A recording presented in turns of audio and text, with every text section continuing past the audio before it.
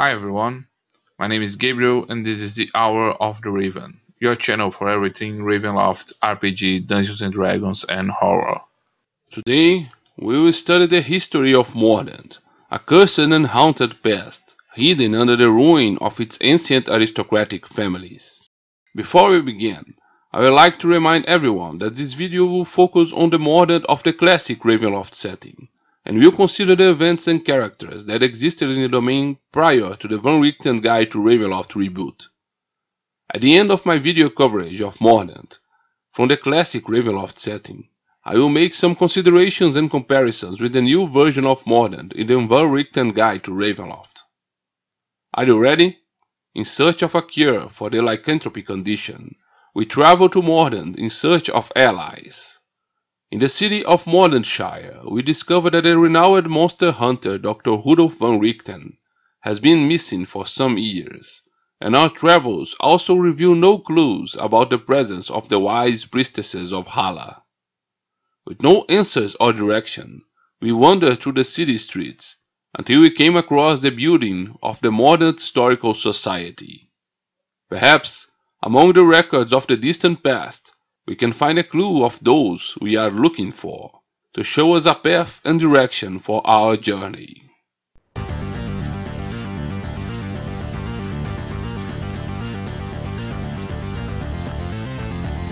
Hour of the Raven.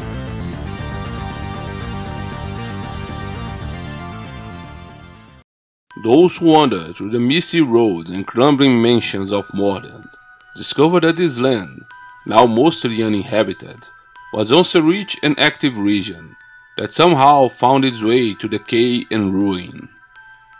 In many domains we have traveled before, the past is shrouded in inscrutable mysteries and secrets. In Mordent, however, the past is very well recorded by this population, and through the study of these valuable documents, it is possible to keep track of the fate of their ancestors, from their heyday to their decline.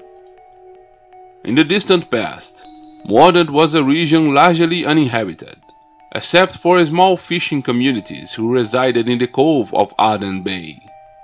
These wild and untamed lands remained forgotten until, some 600 years ago, wars and conquests by long-forgotten nations caused the region to attract the attention of settlers. The Ronier family received these lands from their kings, with a mission to occupy and colonize this territory. The Ronier family acquired fortune and fame in this distant past through the figure of an explorer and adventurer, Jacques Ronier, who gained prestige and titles by providing services to the royal family. Thanks to his notable deeds and services to the crown, the Roniers rose socially, and Jacques was rewarded with the government of the region of Mordent, where he moved to with his family. Jacques Ronier took control of these remote lands and began the grandiose process of expansion and colonization. He settled in the once unnamed fishing village and established the city of Mordentshire. Soon, he managed to transform the small fishing town into an important port of maritime trade, and the riches and prosperity of this unexplored land began to attract immigrants to that region. Other aristocratic families took an interest in Mordent, and the Roniers granted them the task of colonizing and managing other parts of the region on their behalf, accelerating the process of conquest of Mordent. To celebrate his success and prosperity, he began a large construction project on the outskirts of Mordentshire to build an imposing manor to his family, the House of the Griffin Hill. Something evil has been haunting that place and building since the beginning, and strange and macabre accidents have occurred throughout the construction. Despite these setbacks, the mansion was completed, and the Ronier family moved into the imposing manor. A few weeks later, however, the entire family fled in the middle of the night, claiming to have been attacked by supernatural forces, and never returned to the mansion. The prosperous and powerful Ronier family was not deterred from their goal, and ordered the construction of a second manor close to the cliffs, building Hitter House as their new abode, where they experienced no more ghostly hauntings. No one knows how or why this happened, but since the terrible episode at the House of the Griffon Hill, a corruption has crept into the Ronier blood. Of the 6 children Jacques Ronier had with his wife, 5 of them were born as natural lycanthropes. All of them were rats. When the truth about this curse came to light, some claimed that Jack's past adventures finally took its toll. Others claimed that this corruption was the result of the contact with the evil forces of the House of the Griffon Hill, and others claimed that this taint has always been present in one of the family branches, and was only hidden and contained by mystical means. When these children reached adolescence and the signs of their cursed condition began to manifest, the Roniers fell from grace. Family members who were lycanthropes were hunted and had to leave Mordent, and those who were not infected with this taint lost prestige and power after the scandal.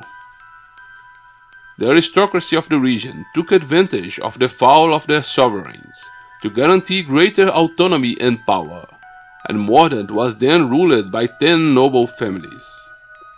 Among these aristocratic families, the Godfroys were the one who best harvested the spoils of the downfall of the Roniers, positioning themselves as leaders of the region and rulers of the region of Arden Bay and the city of Mordenshire. The crest of the family is a griffin holding a stout mace in one talon and a staff of wheat in the other, and below reads the motto, "Those that are strong survive to lead." For centuries, its members succeeded each other as leaders of the aristocratic families of those lands, and their name was associated with an efficient, fair, and rigorous government. Although at times a member of the lineage would show signs of weakness, insanity, or incapacity, their gallery of ancestors is filled with notable leaders, administrators, and rulers.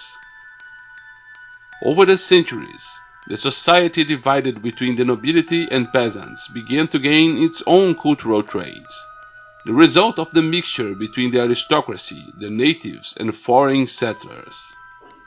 The language spoken by the nobility and the commoners merged and came to be recognized as a single language, divided between 2 dialects, High and Low Mordentish, and the lands experienced a period of prosperity. However, tragedy and decline would take hold of the region of Mordent with a tight grip. One of the first aristocratic families to suffer a tragic and macabre fate was the ancient lineage of the Boistribu. The coat of arms of this family showed a shield in front of the sun, being raised by a wolf and a bear, and their motto was, "The land knows its true masters." This noble lineage is one of the oldest and most traditional that come to occupy the region of Mordent, and their behavior show traits of a more elitist and snobbish behavior than their peers. These nobles were rarely seen in public, and they kept their distance from their subjects. Although they were a large family, all their members lived in seclusion, in their impressive abode, the Boistribu Manor, located in the forest of the ancients. Ominous rumors speculated about consanguineous relationship between these aristocrats, but no proof can be found of these practices. In the year 493 of the Barovian calendar, the entire family mysteriously disappeared overnight. Those who explored the mansion in the following morning found only a single servant there, completely seized by madness. In the empty halls of the manor, they found claw marks, blood, and the partially devoured bodies of other servants, but no sign of the aristocrats. Many fear the involvement of werbeasts, although rumors differ whether their nobility have been devoured by the monsters or turned into them. Despite the centuries that have passed since this event, to this day the population avoids entering the Forest of the Ancients, the territory of the Boisterbull family, to the point that they avoid settling near the woods or cutting timber in the region. The location where the mansion once stood has been lost, and many believe that the house, like its former masters, moves through the woods to hunt trespassers. Seeing the ruined mansion in the woods is considered an ill omen, and is said that those who see it will die and disappear within 3 full moons. The aristocratic Cubworth family met a mysterious and cursed end. Known as the Coast Lords of Mordent, the Cubworth were lords of the vast seaside territories, and were responsible for building numerous lighthouses on the coast, marked by their family crest. The family coat of arms was an illuminated lighthouse, flanked by 2 mermaids, with the motto, "Cradled by the waves, guided by the light," and their mansion stood high on the cliffs, with one of its towers serving as a lighthouse. The family had a strong relationship with the sea, and many of its members led commercial naval fleets and were also captains.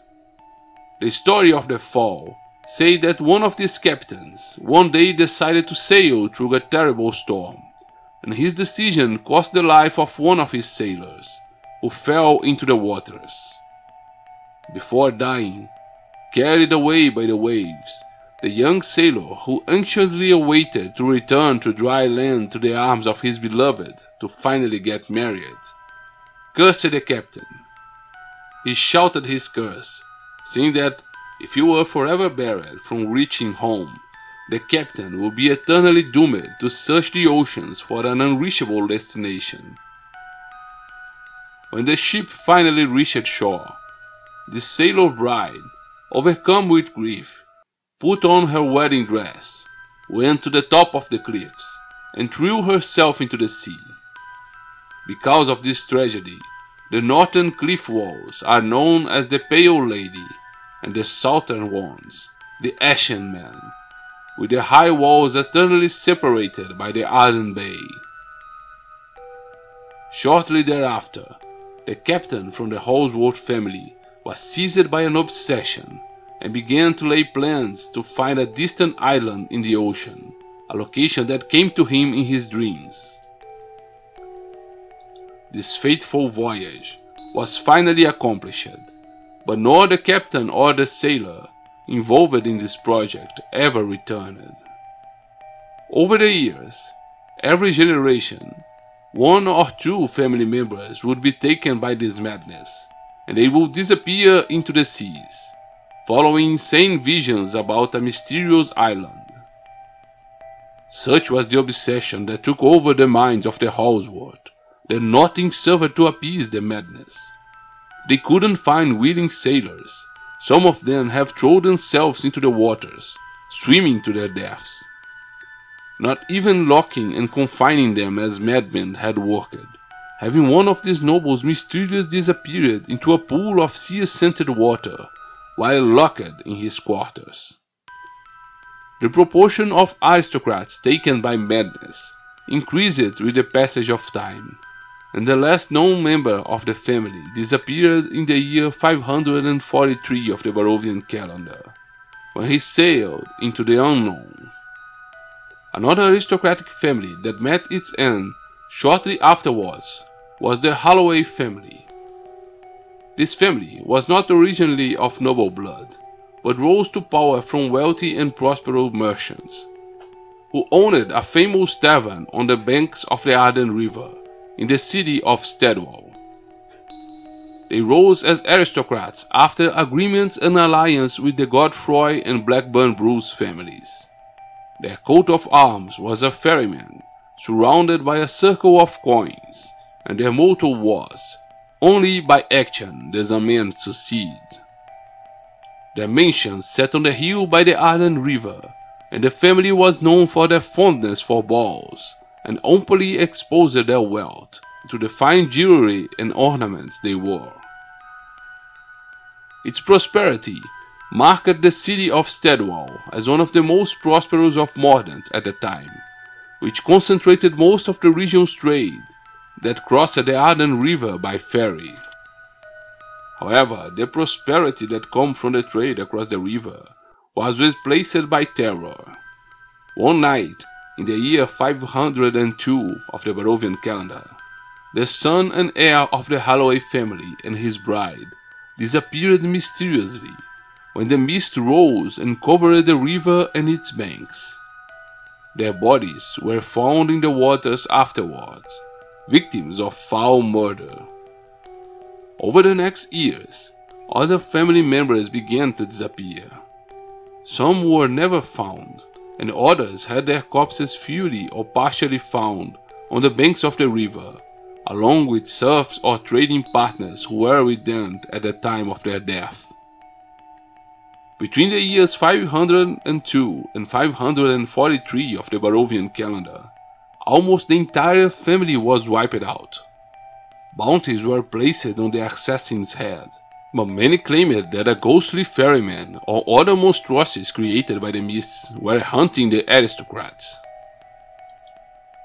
Fear drove people away from the prosperous Steadwall, and the last members of the Holloway family retreated inside the mansion, fearing the lurking death, where its last members are believed to have withered and perished. To this day, some claim to see strange lights in the abandoned mansion, and speculate whether the Holloways still inhabit their abode, whether living or dead. While these treasures plagued the noble families, the Godfrey family remained firmly in power. Despite this, the family's number declined, and their heirs had fewer and fewer children. Over the years, the Godfrey family has merged with several other aristocratic families of the region. Among these marriage ties, some women in the family became members of the Weathermay and Foxgrove families, both of whom live in Mordentshire. Even this mighty bloodline would be doomed to end in tragedy. The last family member to bear the surname was Lord Wilfred Godfrey. Lord Wilfred was married to a much younger wife, the beautiful Estelle Weathermay, and together they had a daughter, Lydia Godfrey. The austere ruler inherited the sumptuous mansion known as the House of the Griffin Hill, a place many claimed to be haunted. Godfrey dismissed such ideas as preposterous and moved there with his wife and daughter. Bad luck and misfortune were not long in coming. Stell and Lydia Godfrey were murdered by an angry Lord Wilfred Godfrey, who beat them to death with his cane. He simulated a strange and suspicious accident, telling everyone that they were trampled by wild horses. However, the tormented Lord Wilfred Godfrey eventually succumbed to the pressure, and at the dawn of the first day of the year 579 of the Barovian calendar, he committed suicide in the House of the Griffin Hill, where he hanged himself, putting an end to his line. He confessed his crimes in a letter, stating that he was haunted by the ghost of his wife and daughter. With no surviving Godfrey present, the leadership and rule of those lands fell to the Weathermay family, to whom they had blood ties, and Lord Byron Weathermay assumed the title and property. The Weathermay family, who used to occupy the Hitter House, has at its coat of arms the image of two mastiffs flanking an open book with the motto, "No one would survive but for the efforts of those whom history has forgotten." That same year, 579 of the Barovian calendar, the Weathermay family would face one of their greatest challenges, and Mordent would be forever changed, being swallowed up by the mists. The events surrounding these happenings are poorly recorded, and little details are known. A wave of madness appeared to have swept through the city of Mordentshire, with a large record of admissions to an insane asylum, where serious allegations and accusations that people were behaving strangely, not recognizing their relatives, and even claiming that they were possessed by evil forces. Most of the superstitious population of Mordent claim that these strange events are the fault of experiments conducted by an alchemist, and that he was the one who caused Mordent to be swallowed by the mists, being isolated and removed from his original homeworld. Records point that shortly after the death of Lord Wilfred Godfroy, the Weathermay family rented the house of the Griffon Hill to a foreigner named Strad von Zarovich, who claimed to be an alchemist and sought the seclusion of the manor to concentrate on his work. The alchemist's journals shows that he was a brilliant man, but tormented by dark thoughts and terrible dreams, as if his mind or soul were shared with a macabre entity. His main project involved the construction of a machine known as the apparatus, capable of separating or transferring the soul of an individual. Driven by madness, he built the machine and used it on himself to become separated from the dark essence that tormented his soul. This experience also brought the alchemist into a state of stress and on the verge of madness. He fled in panic from the house of the Griffon Hill on a stormy night and was eventually rescued by the Weathermay, reaching Heather House. The alchemist became romantically involved with Virginia Weathermay, with whom he intended to marry, but the union of these families was interrupted by more tragic events that will come to befall Mordent. Many of you may be wondering, what was the alchemist's relationships with the infamous Count Strad von Zarovich of Barovia? Although we may never fully understand what happened in Mordent, evidence points to the fact that the alchemist and his dark counterpart had a direct connection with Count Strad von Zarovich, and with the macabre experiments that he and Azalin Rex, until then his ally, carried out in the lands of Barovia to try to escape the demiplane of dread. More than that, disturbing evidence points to the sinister presence of Count Strad and Azalin Rex in the past of Mordent, and the apparatus was likely used to exchange the souls of unfortunate Mordent denizens for creatures of darkness in the service of their masters. This entire sinister plot ended with a terrible conflict at the Weathermay family mausoleum that resulted in the destruction of the alchemists and the evil presence of Strad, as well as the infamous machine known as the apparatus. These events mark Mordent's transition to the demiplane of dread, and the region was surrounded by mists that covered its entire territory for months, isolating it from contact with the world to which it previously belonged. This sinister event also marked the disappearance of other two ancient aristocratic bloodlines. The Monsworth family had as a coat of arms a figure in robes, holding in one skeletal hand the cup of life, and in other normal hand an hourglass. Their motto was, "Death make all men equal, life make all men brother." They were masters over the Veil of Twilight, and the family had a strong connection with religion and the divine. Many of its members housed scholars, clerics, and philosophers, who were dedicated to the study of the mysteries of death and afterlife. Their knowledge and skills were valued throughout Mordent, and they were respected by aristocracy and commoners alike, becoming often hired as spiritual advisors or to placate restless spirits and undead. This family often used their fortune to acquire land for the construction of cemeteries, and the lands that surround their ancestral abode are marked by numerous tombs and mausoleums, where the family constantly mounted vigil for the dead. Poor families of Mordent could ask these nobles for support to bury their dead for free in their cemeteries, avoiding the risk that their spirits would become enraged and return from the grave.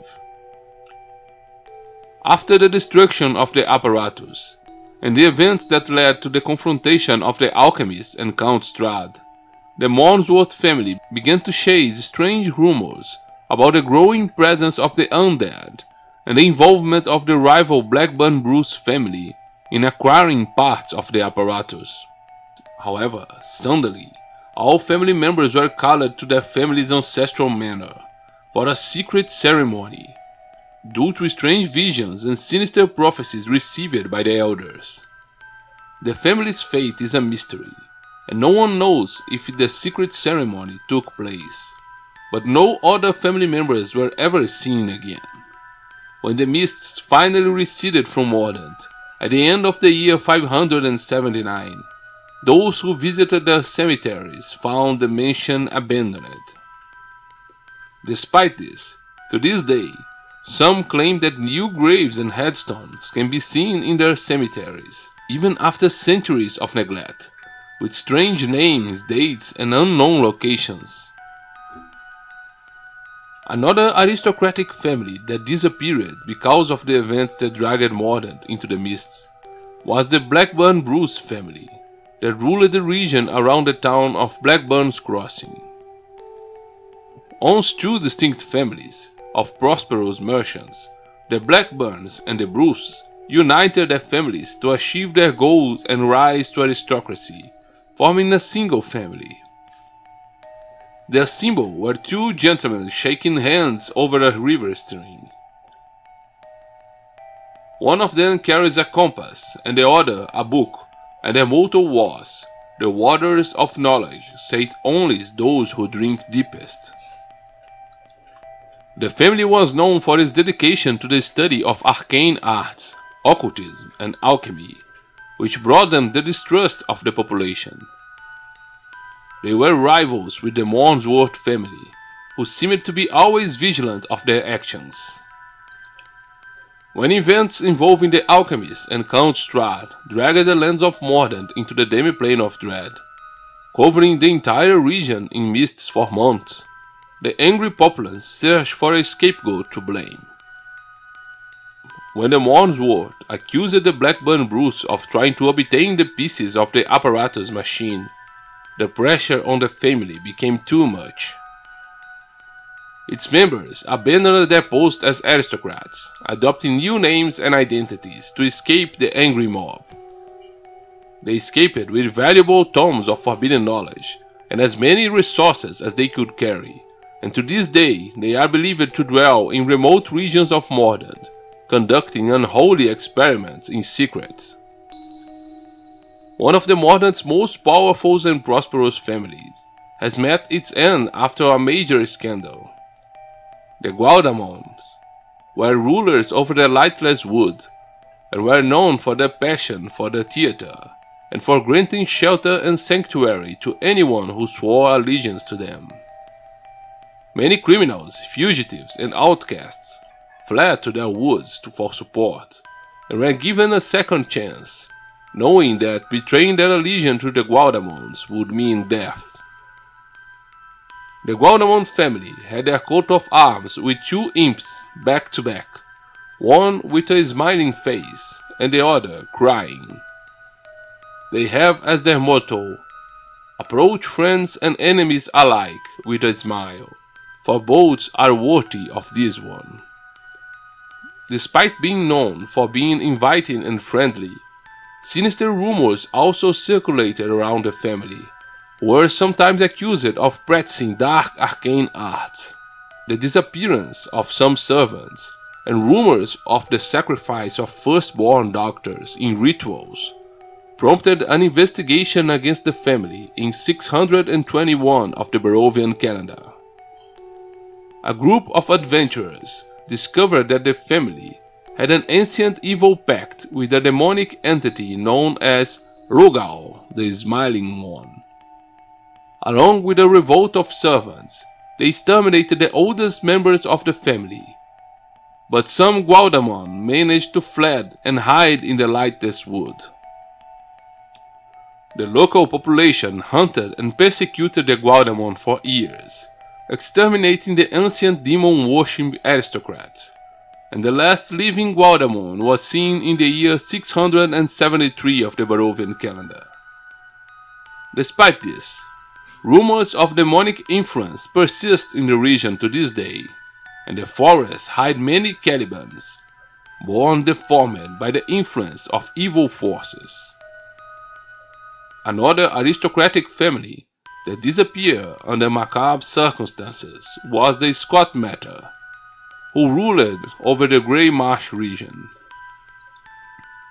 Their coats of arms showed an aristocrat and a farmer greeting each other over a basket of food, and with the motto, "The work of the hands is the joy of the soul."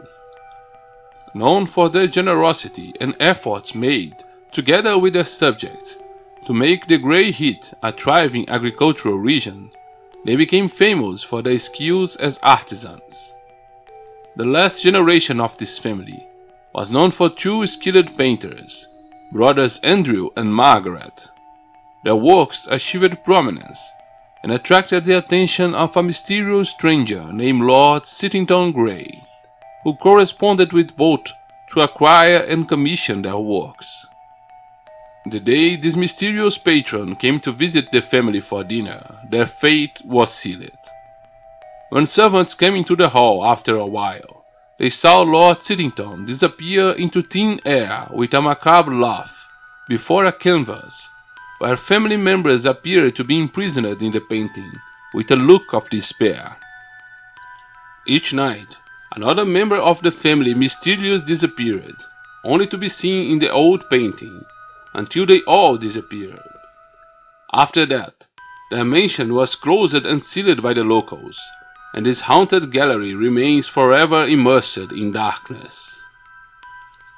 One of the last aristocratic families to disappear was the Westcote family, who ruled over the region that is now home to the Great Moor, and if the legends are correct, they are the cause of the swamp's constant expansion. Their coat of arms was an image of a man armed with a sword, carrying a lantern alongside a hound, with a motto that reads, "Those who are righteous receive what they deserve." The fall of this family began with the tragic events of a failed marriage. Burton Westcote was about to participate in an arranged marriage with Anna, a bride from a wealthy family from a distant domain of the Land of the Mists. In 643 of the Barovian calendar, on the wedding night, some conflict took place in the kitchen of the Westcote Manor between the bride Anna and the groom's brother, Michael Westcote. While the conflict reasons and details remain a mystery, it is certain that Anna murdered Michael Westcote, and then fled the manor. Burton, after discovering his brother's murder and his bride's escapade, unleashed his hounds to chase Anna through the swamps. The chase resulted in Anna's death, slowly drowning in a pit of mud, but not before she cursed Burton and doomed the Westcote lineage. Since then, the swamp has expanded around the Westcote Manor, and slowly its servants have abandoned their former masters. Lord of a barren swamp, haunted by spectral hounds, Burton remained alive and cursed to an eternity alone, forced to drink the putrid waters that surrounded him. In 743 of the Barovian calendar, a party of adventurers is said to have intervened in the situation, seeking a means to rid the swamp of its ghostly hounds and the curse of the Westcote family. But the fate of the immortal Burton Westcote remains uncertain. In addition to the tragic record of the fall of the traditional families of Mordent, it is necessary to highlight other important events that took place in these regions, which would cause great impact in the Land of the Mists. The fate of Ezra began in the domain of Mordent, when Ezra's first revelation snatched Yakov Disliznia in the year 666 of the Barovian calendar. Yakov was the son of Lev Disliznia, a member of a noble family who for years lived in seclusion in Barovia. but who, with the unveiling of new lands through the mists, began their diaspora and spread across the many domains. When he was 25 years old, Yakov suffered a seizure while riding, and after awakening from a feverish period, he woke up claiming to be the messenger of a deity named Ezra. Still in bed, he wrote the first book of Ezra, containing the first revelation of his goddess, and relating her origin myth and teachings. For many years, Yakov tried to spread the word of his new faith and religion, but he was seen as a madman and fanatic, and was unsuccessful. Yakov eventually succeeded in founding the Church of Ezra in distant lands, in the newly unveiled domain of Borca, where his sister became a ruler. However, Ezra's faith would return to the lands of Mordent, where it would become the main religion. With the death of Yakov the Listener, by poisoning in Borca, a schism occurred in the Church of Ezra, and the dissenting members decided to break away from the mother church. Under the leadership of Felix Watcher, they migrated to Mordent in 698 of the Barovian calendar, with some of their allies and followers. There he established a new headquarters in the Chapel of the Pure Hearts, and began to preach a new, more open and compassionate view of the faith. In the year 699 of the Barovian calendar, Felix claimed to have received visions and revelations about his faith, and based on these visions he wrote the second book of Ezra.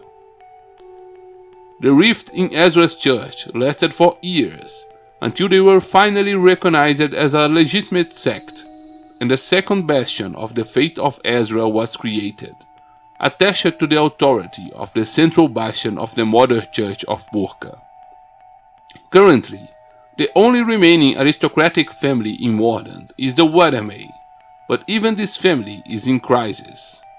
The aging Lord Jules will soon be no longer able to rule, and the other members of his family refuse to assume the mantle of leadership.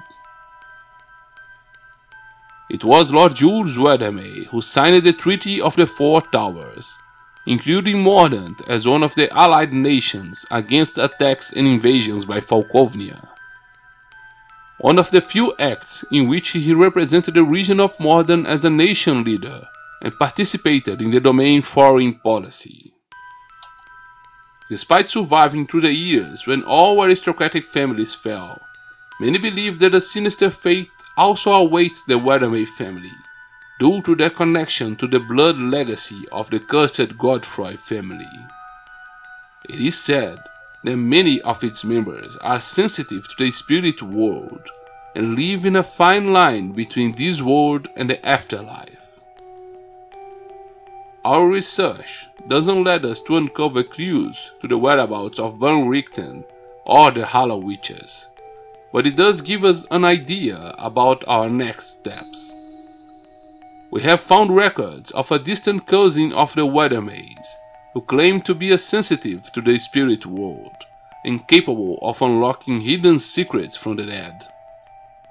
Perhaps, if we access the knowledge from the spirit world, we can learn more about Dr. Rudolf van Richten's fate and uncover if the natural werewolf that infected us still lives in Verbrek.